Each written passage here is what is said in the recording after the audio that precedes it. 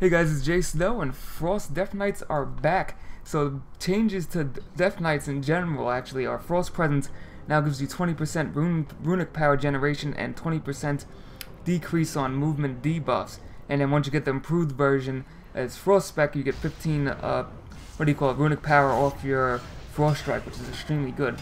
But I'm just gonna go into the general abilities of Frost Death Knights. So in this battleground, there's a lot of changes to Frost Death Knight's self-healing, which is absolutely awesome. We get tons of abilities to self-heal and defend ourselves. Because back in after Lich King, we would get stomped on. We were pretty squishy when we get stomped on by almost every class if you weren't too careful. But there's some pretty awesome changes that I just love playing my Death Knight. But of course, as I was playing this BG, it was like your WoW time expires in 30 minutes, and I was like, fuck. So hopefully I gotta resub to WoW after this video. So here's the first thing that I love, Glyph of Icy Touch. Now watch closely. Icy Touch dispels one helpful magic effect from the target. So this mage gets his ice barrier dispelled. So here we go. Ice flows dispelled, ice barrier dispelled. Just keep spamming that Icy Touch. It's so amazing. Like just making frost mages, putting frost mages in their place is like my favorite thing to do. And Glyph of Icy Touch is probably the best thing to come out right now. Now I have a feeling it might get nerfed. It just seems pretty OP'd. But now it seems like instead of Necrotic Strike on healers, I'm actually using Icy Touch more often to dispel like Druid buffs and all that crazy stuff. So it's awesome.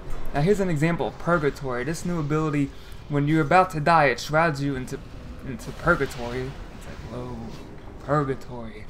And what it basically does is you last for 3 seconds and prevents, you get a shield of whatever damage killed you. So let's say I got hit for 20k and I were to die, then I get a 20k healing shield for 3 seconds. If that 20k goes down in the 3 seconds, then I die. If it doesn't, then I come back to life with 1 HP. So there's actually some great instances, one other instance in this video that I'll show you guys, where that came into play. Purgatory just saves your ass. It's so awesome. As far as other, like I guess the non-changes, I'm not even sure what to call them. I guess Frost Death Knights in general, we still have our burst. Rune Generation is a little bit different because they split up the towns for Rune Generation, so there's like, I think there's 2 different towns or something like that that increase your Rune Generation. Instead of going into Unholy Presence, you can get a talent to increase your Rune Generation. But I do go into Unholy Presence near the end of the video to test that Unholy Presence. I'm still trying to decide which is better, Frost Presence or Unholy Presence. It's so tough to tell. So right here, I'm actually going to use an ability called Asphyxiate, yes, Asphyxiate, which strangles your target for 5 seconds. Now this actually, there goes the Death Knight being asphyxiated. So that actually replaces your Strangulate if you take that talent. I think it's in the level 30 tree. And it stuns for 5 seconds, and if the target's immune to stuns, then it silences the target. So I'm actually thinking of switching that out for, what's the ability called? Let me look it up really quickly. Let's go to Google. And I'm actually thinking of changing that for Death's, it's a level, Death's Advance, where you passively move 10% faster and movement parent effects may not reduce you below 70% of normal movement speed. Because even though Asphyxiate is nice, I noticed I don't use it that much, and I kind of rather have Strangulate, since I usually use that on casters anyway. So having the movement speed buff seems like a better idea for me, but that's the beauty of the WoW talents. You can just change to whatever you want on the fly. Well, not really on the fly, but you have so many options, it's ridiculous. So what's going on in the battleground right now? So this battleground, like the horde were just getting stomped all over the place. I was just spamming Icy Touch. I mean, the Icy Touch is just so amazing, especially with the healers being super OP'd now. Icy Touch is your friend, because that's the only way you can really kill like the Druids, because the Druids seem to heal themselves up in 2 seconds, and it can get pretty ridiculous overall. So I'm just loving my Death Knight. I got to resub to WoW so I can play more of it. So here goes actually a Warlock. I think I spam Icy Touch on this guy. He starts losing all his buffs, so we're gonna spam Icy. There you go. Dispel Backlash, and with the combo of Icy Touch and your, what is it called, Mind Freeze. There you go, Mind Freeze. You can pretty much stun lock healers. You can pretty much lock down healers, and anybody who uses heal over times or DOTs. So it's extremely awesome. Now here's Purgatory again. This is going to be a scene of Purgatory. Now, this also shows a new ability. I couldn't get a picture of it up on the screen, but Conversion. So I'm spamming F4 right now to use Conversion.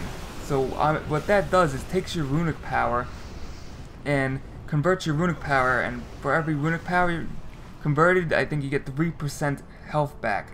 So I get around 3k to 4k health per tick, and that keeps going until I run out of runic power. And the best part is that thing, conversion, has no cooldown. As long as you have runic power to spend, you can pop conversion and get your heals back. So it's absolutely awesome. There goes the message, your playtime expires in 25 minutes. No! But conversion is an awesome ability in the talent tree, and I would definitely recommend any Death Knight PvPing to take it, because you can get some good heals and that can save you a ton of times. Now, it doesn't actually count for any runic power gaining abilities, so if you pop, I'm not sure, I don't remember exactly what the abilities are because I haven't played in a long time, but any abilities that automatically give you runic power, that runic power does not count. Only attacks that use runes that gain runic power will actually use for the heals. So if you pop that ability that gives you 40 runic power automatically, that 40 runic power will not count towards conversion, which is kind of strange, but that's, I guess, to prevent it from being super OP'd. So here goes a tree druid, spamming all his abilities, and I'm going to start spamming Icy Touch on him, put him into a nice lockdown while the mages just unload on the druid, and this guy's just trying so hard to do something, and it's just so amazing, the Icy Touch. I can't stop talking about Icy Touch. So, as far as Death Knights overall, I still have to look into the glyphs, because I'm not sure. The glyphs seem very strange for Frost Spec, because it doesn't seem to be that many glyphs actually geared towards Frost Spec. So you do have a lot of things you can go play around with. Frost Presence and Unholy Presence, that's going to be extremely hard to figure out, because I love having the fast movement speed on Unholy Presence and the rune generations, but I love the new changes to the runic power with Frost Presence, as well as the healing with conversion. So Frost Presence and conversion are like, a match made in heaven with the runic power healing. So it's going to be some tough decisions, but I'll be doing some testing with my Death Knight PvP as long as I can. And then also there's Unholy Spec, which I haven't tried yet, so I can't wait to try Unholy Spec with the new talent trees. It should be pretty interesting, but as since I never really played Unholy that much, it's going to be hard for me to actually discuss it, because I don't know much about Unholy. I've always played Frost, and I still enjoy Frost, and of course Frost right now is just so much more amazing. So if you enjoyed this video, please thumbs it up, as that helps me out a lot. Subscribe for more WoW, DayZ, Guild Wars 2 content. I like to keep my channel with a variety of games for you guys. And you can also follow my Twitter account at xxjsnowxx, or any of the links in the description below. Also, I don't know why I didn't put the footage in here, but we did win this battleground 3-0. So the Horde got their ass kicked. Ouch. Thanks for watching.